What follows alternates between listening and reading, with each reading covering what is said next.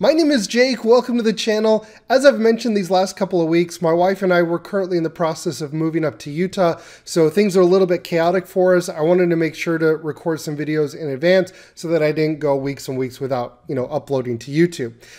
I want to talk about knowing your why for pursuing FIRE, financial independence to retire early.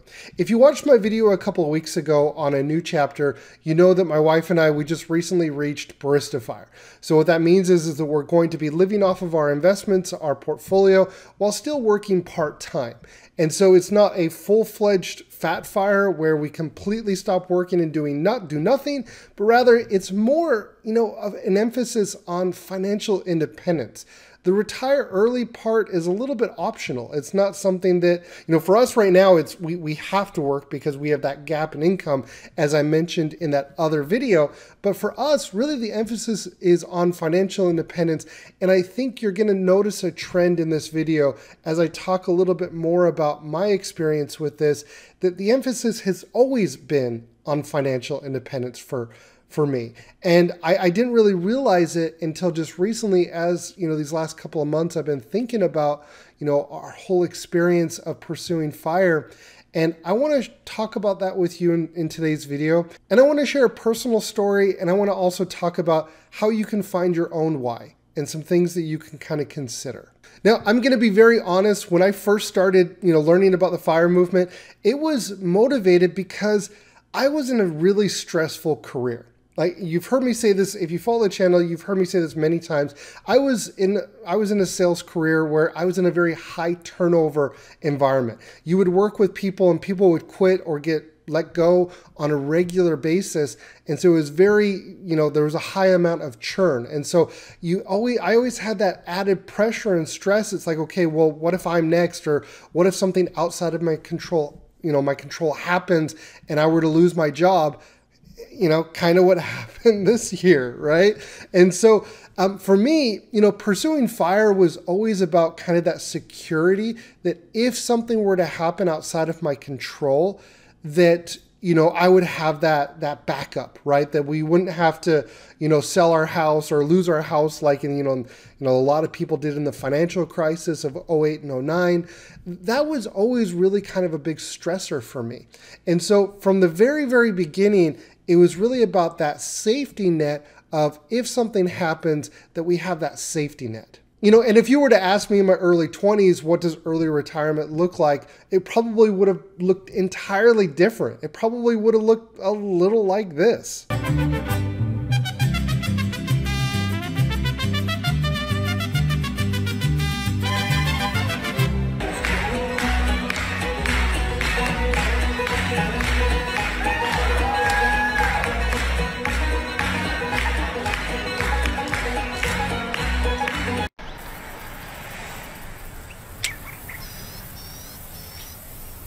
I am awake.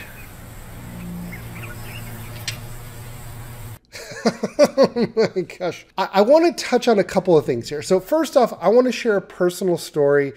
So I guess really to re-emphasize my personal situation. For me, it was about that safety net, but it really came down to creating FU money. Now, once you learn about FU money, it opens your eyes to a whole new world of how to view the world. It's, it's a really, really incredible thing that, having FU money gives you options and flexibility. It gives you choices. And that's really what was so important to me, is building up that FU money should something happen outside of my control. Many years ago, when I first started down this FIRE path and was watching and consuming tons of videos on the FIRE movement, I came across a video, and I can remember what this person looks like, but I can't remember their name.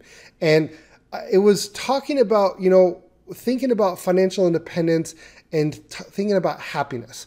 And I did this exercise with my wife, and I thought it was really interesting, and I want to share it with all of you. A couple of years ago, I was on a walk with my wife. This was before we had our boy Lucas. And I was asking her, when are you happiest?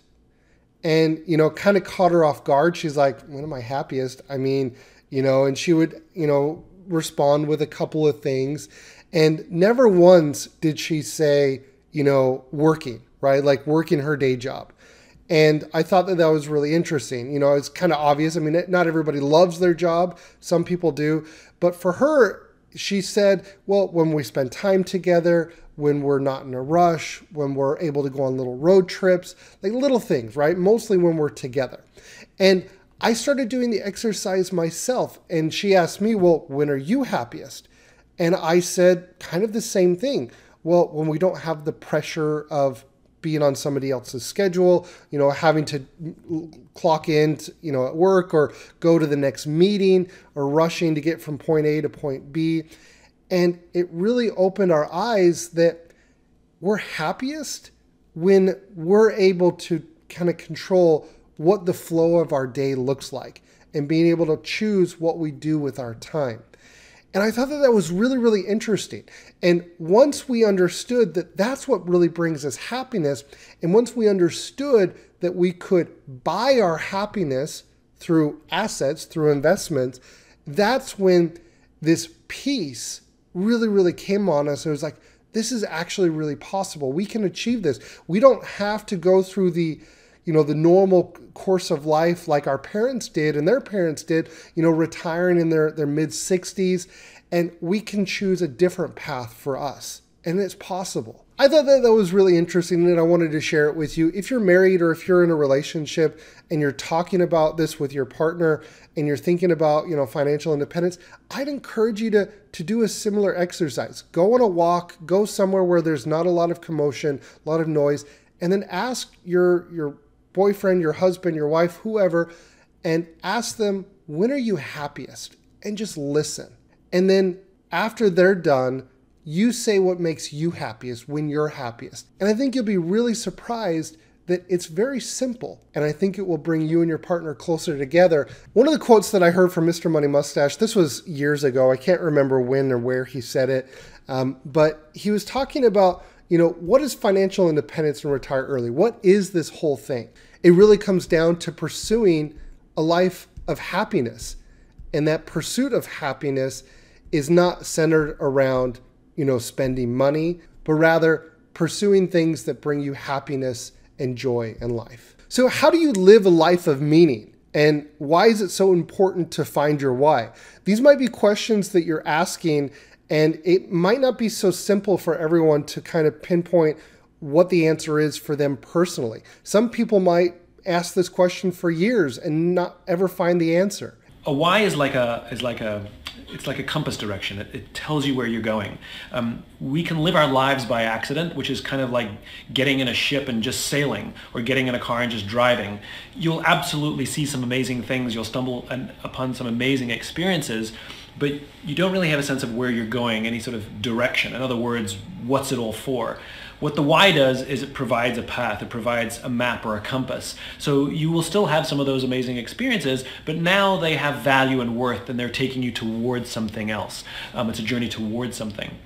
When I learned my why, I had this tremendous calm come over me, a sense of my confidence grew, a sense that my life had more meaning than I thought it had before, and I had now the choice, a new way of viewing decisions, a filter through which to make decisions, which now I would ask myself, does this help advance my why or not? Does this help me stay on the path that I'm supposed to be on, or is this going to be a random adventure? So the why provides focus, direction, meaning, and confidence. I think this is so important because it guides us to focus on what brings us happiness and meaning. And, you've lived a meaningful life up until the point of, where you're reaching FIRE. And if you reach FIRE, you really have to have that understanding of your why, because life goes on and retiring to something is so important. You don't just retire blindlessly. You have to retire to something in order to truly be happy in early retirement. Otherwise, you're going to be in this never-ending loop of trying to figure out what brings you happiness, right? And also understanding maybe what brings you happiness at the beginning, when you first start down this path of FIRE, that might change, during the process of it and afterwards. And I've kind of experienced that. And looking back, 7 years ago, what brought me happiness back then was a little bit different than today. But what brought me the most happiness is knowing that I have that FU money, that I have the choice to do what I want with my time. This is not something that you're probably going to figure out overnight. This is a process. And really that exercise that I was talking about earlier, doing it either with your partner, with someone you love, someone you know or trust, or if you're alone, doing it with yourself. Going on a walk and asking yourself and looking really within yourself and asking the question, when are you happiest? Thank you so much for watching, everybody. I'll see everyone in next week's video. Please subscribe. Please subscribe. You know what? I think we're gonna be friends. Can everyone say hi to my friend? That's crazy. I just wanted to say thanks. I'm glad you came along, partner.